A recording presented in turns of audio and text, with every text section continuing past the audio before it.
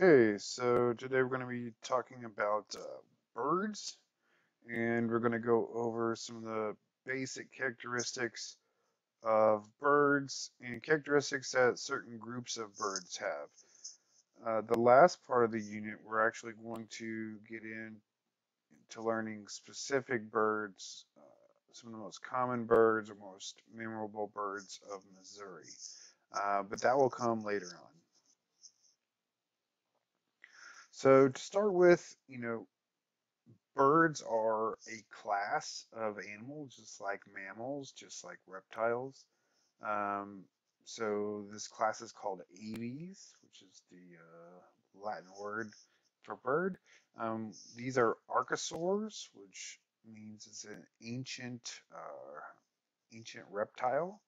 Um, but you don't really usually think of these as being reptilian because most of their anatomical characteristics have undergone changes in order to lend themselves better to flight.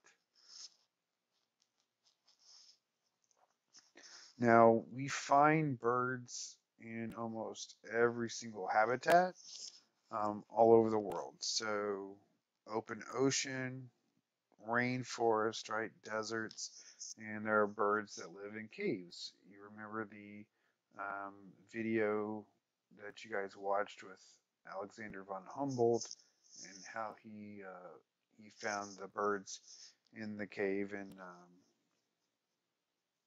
Bolivia, I think.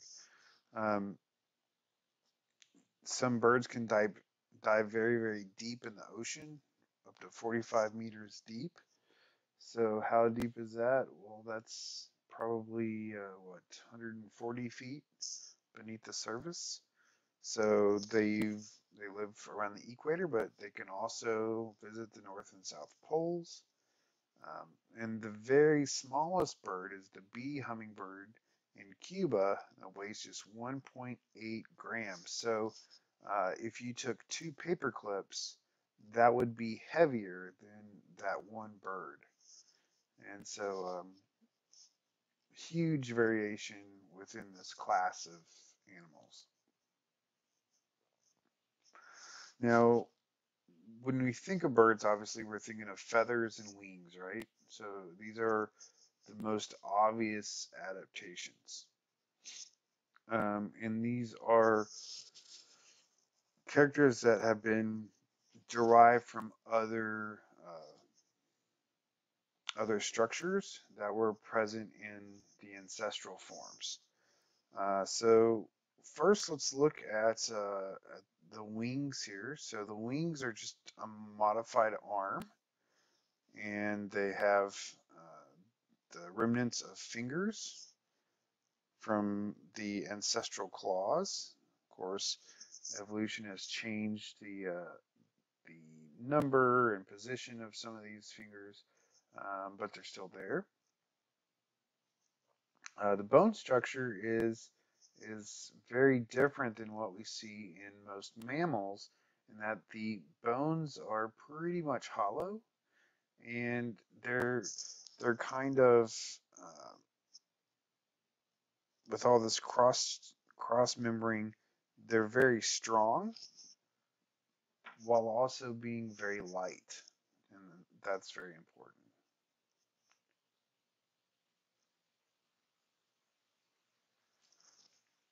Okay, if you look at the feather, I'm not gonna make you guys learn all of these things, but the feather is composed of the shaft, which um, goes into the flesh all the way out to the end. The wide portion of the feather is called the vein. So if you think of arrows, you put the veins along the fletching, and these veins are made up of structures which are hooks and barbules. So these things kind of hook themselves together and hold themselves. And if you've ever held a feather, you know that you can kind of um, pull it apart. And then if you run your fingers across it just right, and you allow those hooks and barbels to come into contact again, then it's good as new. And so these feathers can kind of fix themselves a lot of times.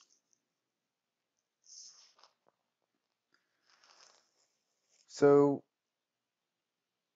there were many types of dinosaurs that had feathers.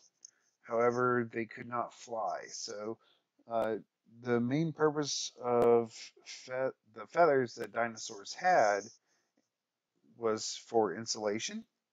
So just like a nice down jacket insulates you, um, these feathers would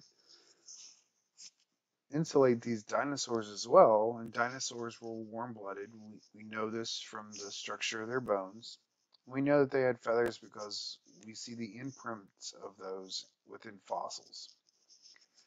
And also, another purpose was that these feathers could have colors on them that could be used to attract mates, just like feathers on birds today.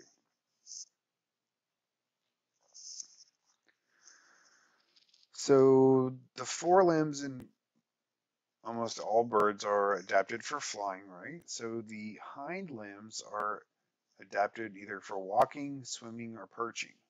And so depending upon which it is, um, you can have differences in what the foot looks like, how it's structured. All birds nowadays have keratinized beaks. So what does that mean? Well, a keratinized beak is a beak that it has a lot of keratin in it. Keratin is a protein, very tough protein. Think of it's the same protein that makes up snake scales, right? Or oops, sorry, or alligator skin, right? That's keratin. And then all birds are going to lay shelled amniotic eggs. So uh, no birds give live birth. You know, some snakes give live birth. Some snakes lay eggs. All birds lay eggs. So, so kind of different there.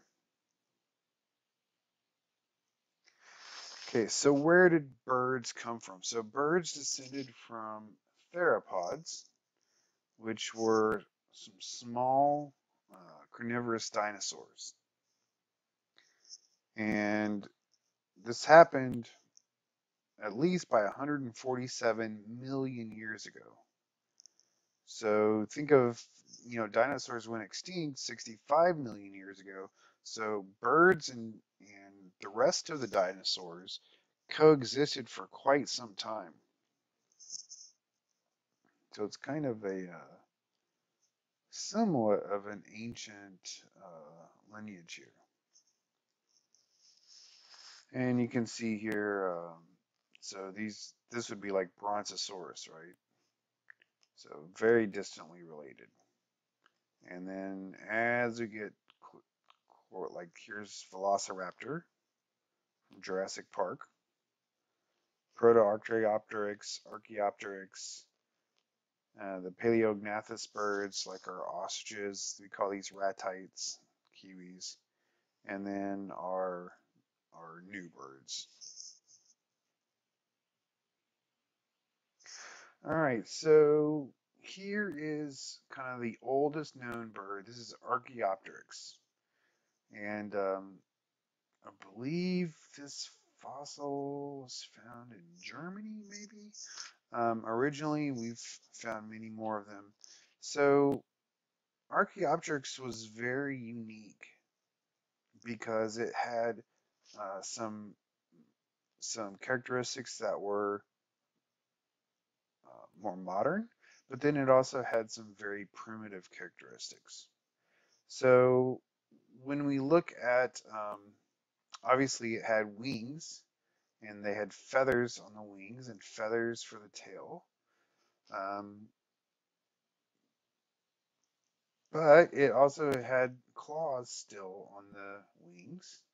It had a long bony tail with feathers all around it. and it had teeth in it. You know, birds nowadays don't have teeth in their mouth, but this one did still. So a mix of modern characteristics and primitive characteristics.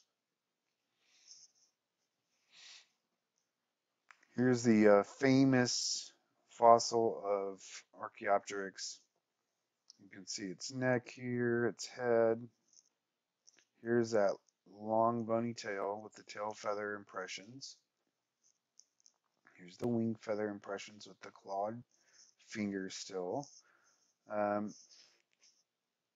had abdominal ribs, which is a fun fact. Most most birds do not have ribs nowadays. Um, so it had a mix of things.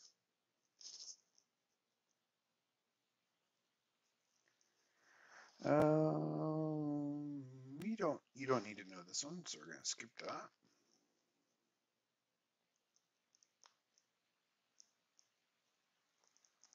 All right, so let's start talking about some living birds. Okay, very important to know this word ratite. Okay, all ratites are going to be flightless birds, and these are the most primitive living birds are the ratites. The ratites are the ostriches, the emus, rheas, kiwis, and the tinamus. What is a tinamu? I don't know. You can look it up. Uh, these are smaller. You can think of them as smaller versions of an ostrich. Everybody knows what an ostrich is. Kiwi, you guys saw that the other day. Um, now these have a flat sternum, which is very important because these are flightless birds. Your the muscles of the breast or the chest attached to the sternum, and if you have to fly, you need large breast muscles, which means that you would have a keeled sternum. Sternum. Think of it as it goes up and down instead of side to side. So here we have in humans, for example, if you feel your sternum, which is that bone right in the middle between your two sets of ribs, um, it's flat, right? We can't fly very well. We're good at falling, not good at flying. We have a sternum just like the ratites would because they don't fly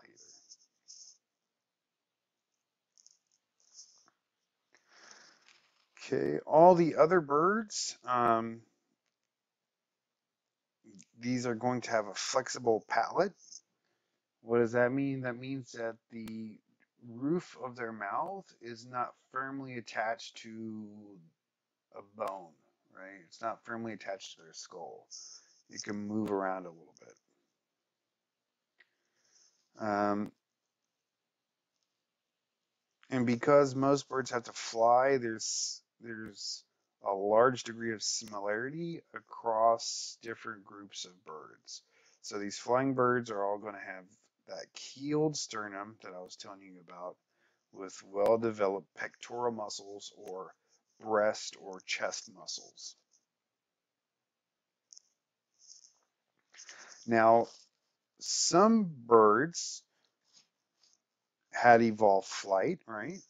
But then for different reasons lost the ability to fly. Um, so penguins, they still have wings. They don't fly in the air, but if you look at video of penguins swimming through the water, they are they are flying through the water. You know, they flap their wings and they definitely fly through the water. They swim. Um, there are flightless owls that evolved in different places. Um, flightless pigeons, like the dodo, was a type of flightless pigeon. Um, different flightless birds evolved Usually this happened on islands with few predators. As you can imagine, not being able to fly has its limitations when there are things around that can eat you.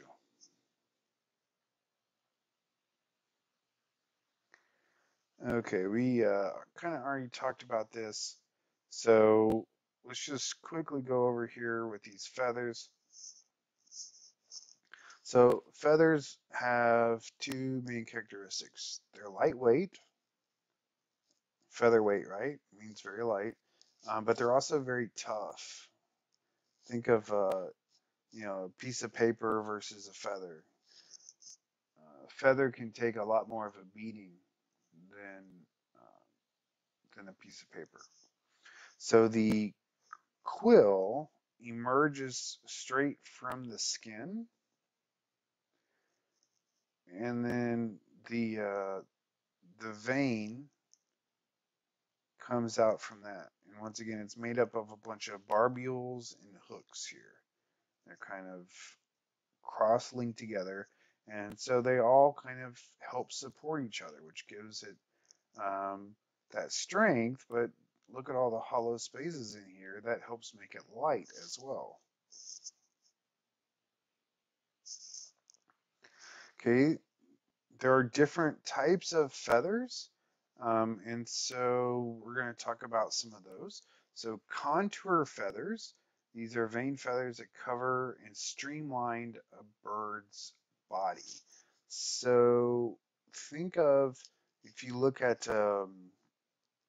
if you look at let's just say a robin, right? So, it has the dark feathers around its head, and then it covers up the neck, and then it seamlessly flows into the breast and onto the back. And none of those feathers on the breast or on the throat of the robin or on the back of the neck, none of those help it fly. Um, but they help streamline it, help make it more aerodynamic as it flies through the air. Um, Now, if these feathers extend beyond the body, like those on the wings and tail, then we call those flight feathers.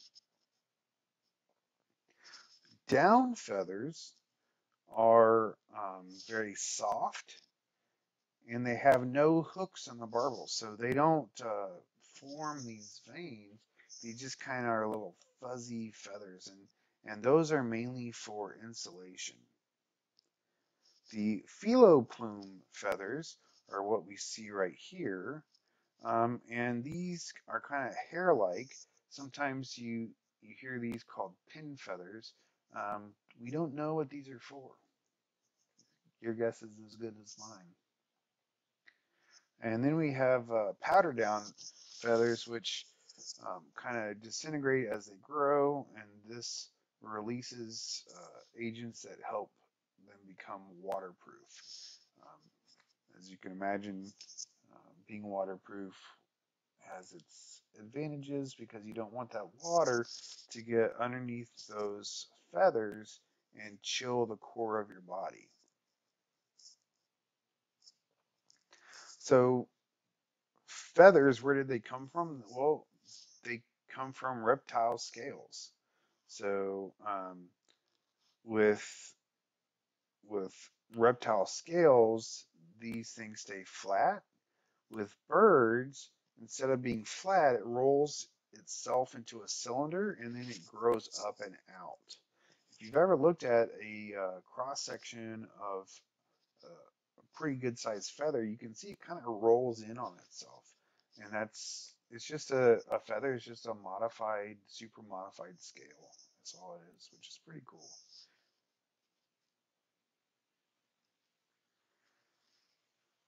Okay, we don't need to worry about all of that.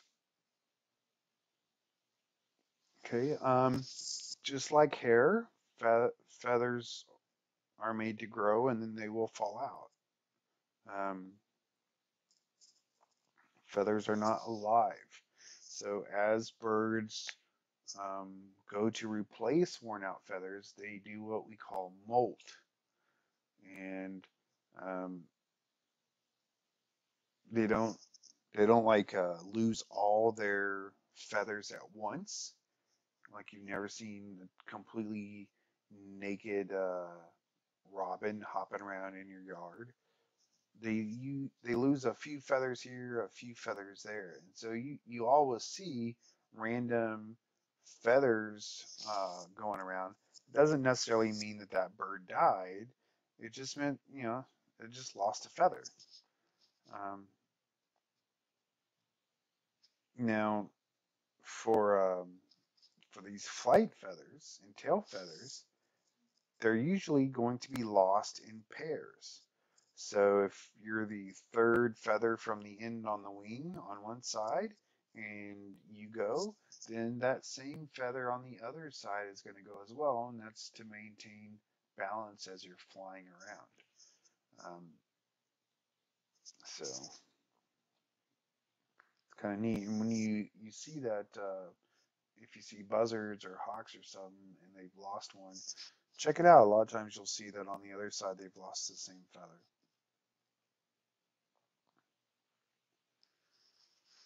Okay, so we know that birds come in many different colors, and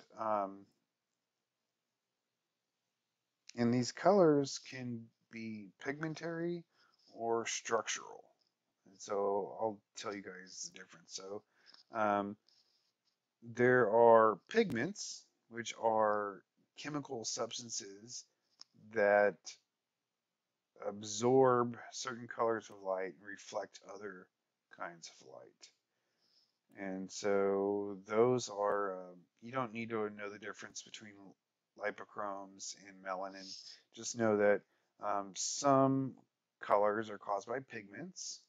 But for example, blue, you think of the bluebird or the blue jay, if you look at those blue jay feathers under the microscope, they are in fact brown.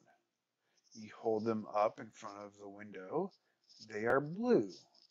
You get confused, you look at it under the microscope again, it's as brown as, use your imagination. So why is it blue when we look at it, with natural light? It has to do with the actual structure of the feather itself, the way the hooks and barbules come together are so fine that it actually scatters light to produce short wavelengths of light, which are blue wavelengths. So it's actually uh,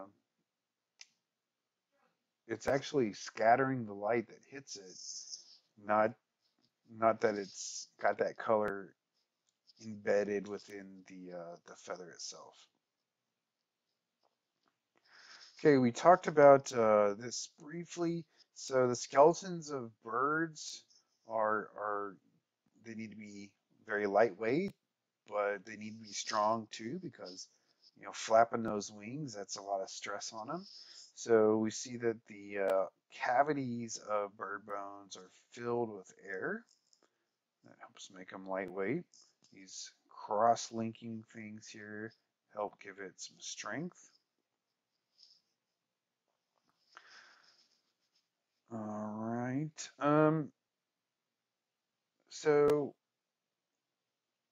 the ancestors of birds had diapsid skulls, um, which means that they were composed of mainly two parts. Bird skulls are mainly going to be fused into one big piece. Um, the leg bones on birds are typically going to be denser and heavier, and that helps keep. It's kind of like a keel on a boat, right? The keel is usually filled with lead or iron or something like that. Helps keep it stable and give it aerodynamic stability. Now, modern birds, as opposed to like Archaeopteryx and some of our other more ancient kinds of birds, modern birds are toothless. We said they have that keratinized beak. They also have kinetic skulls, which means that uh, their palate, we said it's not firmly attached. So that means that they can really open their mouth out wide. And anyone who's seen a baby bird trying to eat can attest to that fact. Obviously, you don't need to learn all of this, but here's that keeled sternum. So all along the surface area, um, all along that surface area, you're gonna see the flight muscles attach.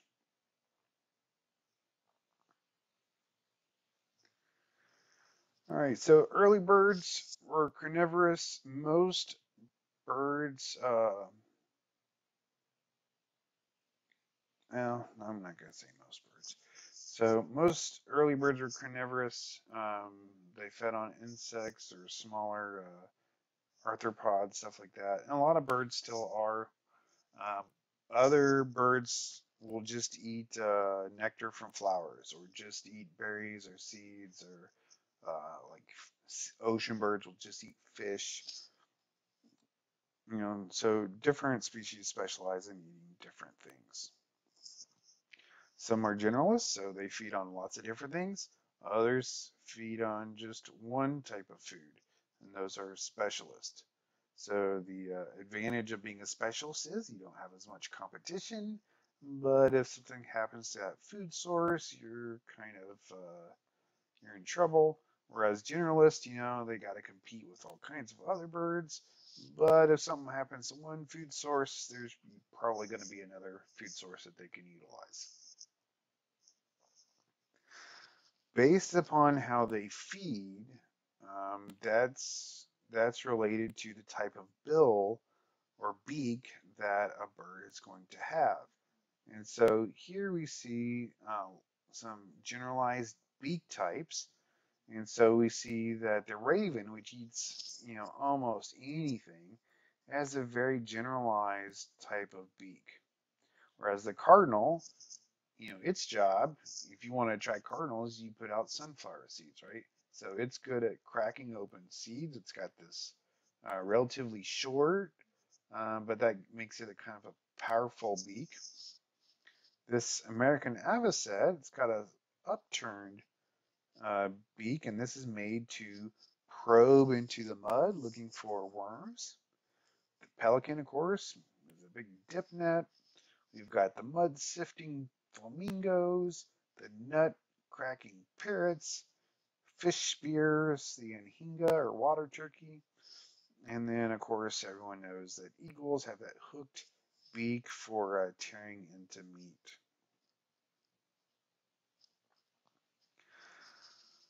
All right, so let's talk a little bit about the inner workings of birds. At the end of their esophagus, most birds have what is called a crop. And the crop is used for storage. So if you think about it, birds, uh, they can't like carry stuff around in their hands as they can't gather up a bunch of food and like carry it in their arms and run back. They have to store it someplace, and so they store it in their crop. The stomach's gonna have two parts. So the first, once it gets itself, the food makes its way to the stomach. The first is gonna secrete the gastric juices. The second is called the gizzard, and you guys have probably heard this before. The gizzard is going to have some scaly plates in it that is going to, and it's very muscular, and it's going to grind up the food after it's been soaking in those gastric juices. Some birds are going to swallow small stones um, to help that gizzard grind it up, just like we use millstones to grind wheat into flour so that it's easily digestible to us. Birds do the same things. Dinosaurs even did this. You'll often find birds hanging around gravel parking lots. There's no food there. They're eating little bits of gravel that aid in their digestion. Doves do that a lot. Sometimes what the bird eats, it can't digest it all. And so, for example, owls will cough up owl pellets, and you can look through those and kind of figure out what that owl had to eat. Okay, so let's talk about the circulatory system. Like mammals, birds are going to have a four-chambered heart. Um, they're going to have a relatively fast heartbeat, and the smaller the bird is, the faster the heartbeat is going to be. But that's the same thing for mammals too. Unlike with mammals, the red blood cells in birds are going to have a nucleus, and they're biconvex, which means they're kind of shaped like a flying saucer. They don't look like mammal blood cells. Um, so for respiratory system in birds, what you need to know is that when birds are flying, right, that's a lot of aerobic activity. You need a lot of oxygen for that. So the respiratory system is going to be adapted so that they can get the high metabolic demands of flight. Um, and and what they have is they have these parabronchi. So when birds are flying, uh, air is always being rushed through their lungs. Unlike with us, it dead ends in these alveoli. Uh, with birds, it doesn't do that. They have totally different lung structure. And so when birds are flying, they literally cannot run out of breath. Um, they can run out of energy. They can like literally fall out of the air because they ran out of energy, but it's never because they didn't have enough oxygen. Here's kind of some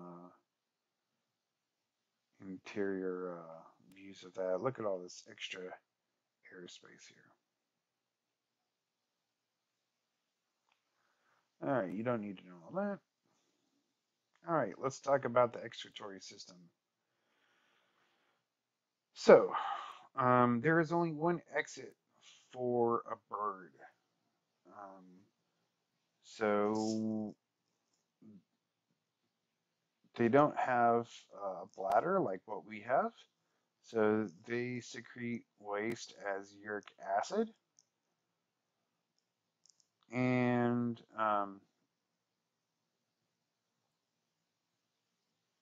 some marine birds will excrete extra salt through some salt glands. And just literally the extra salt drips right off the nostril. It's quite bizarre. The nervous system of birds is heavily involved for being able to coordinate their balance and also for supreme optic abilities. Most birds have extremely poor sense of smell and taste. Um, Not all birds, but most birds have very poor smell and taste. But they have extremely good eyesight and oftentimes very good hearing. And this is kind of cool. A hawk can see a crouching rabbit a mile away, no problemo.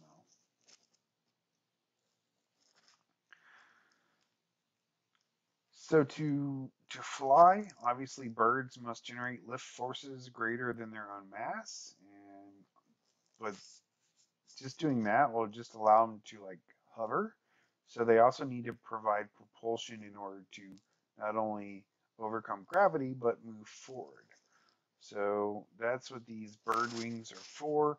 And you can look at the shape of a bird wing and figure out kind of probably what habitat it lives in, kind of what kind of life it has. So the first are these elliptical wings. Okay, these elliptical wings are very good for maneuvering in forest, where all of a sudden, whoa, there's a branch that you have to zip around. This makes you highly maneuverable. Okay. Now, some birds um, either make long migrations or they are going to feed during flight and they need high speed wings. And so they're going to have this swept back design, very slender tip, no wing slots like you see over here that aid in maneuverability. This is about speed and efficiency. And of course, swallows and purple martins and birds like that that feed in the air are great examples of those type of wings. And for those of you into planes, you can see a lot of the same types of structures for wings, different kinds of aircraft. So this makes you think of, right, like a fighter attack plane, whereas this would be like a F4 Corsair during World War II, very maneuverable. This would be like a U-2 spy plane, where it's made to stay aloft for a long period of time with a lot of lift. So these dynamic soaring wings, these are used just to stay up in the air because there's always wind blowing over the sea, and they can stay aloft with just the slightest amount of wind. And then, of course, the hawk wings here kind of looks a little bit like an elliptical wing, but they're much bigger than that. And these are ones that have to carry bigger loads.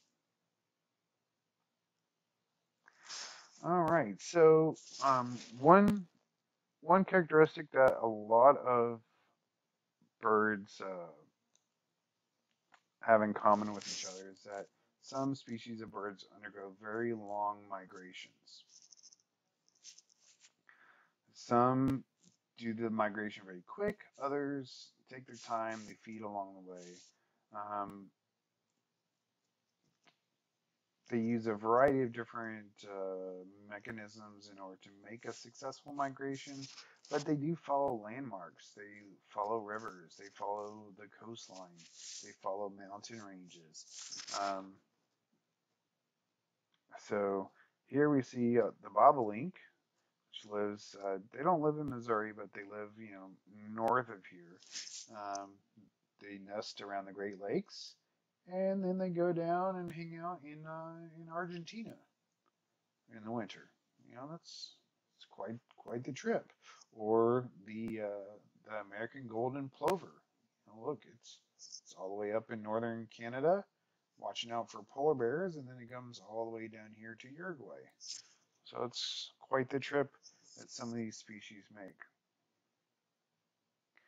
Um, the cause for migration probably has to do with the hormone levels that change brought about by a change in day length. And if you've ever raised chickens, you know that they don't lay eggs unless there's a certain amount of light that hits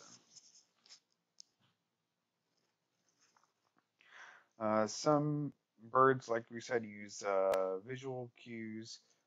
Somehow they have this accurate sense of time.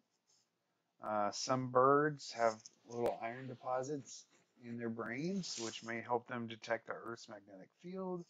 And believe it or not, they can look at stars as they fly along at night too. It's crazy.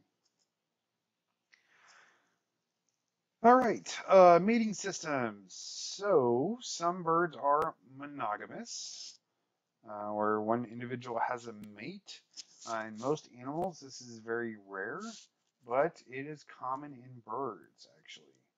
Um, Sometimes they're just monogamous for 1 year, sometimes they're monogamous for the rest of their life.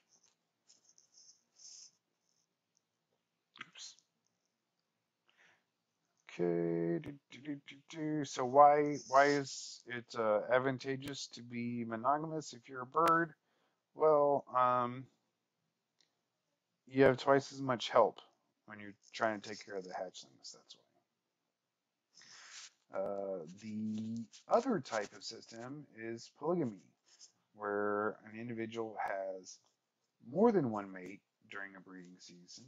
Uh, this can be polygyny, which is one male, many females. Think of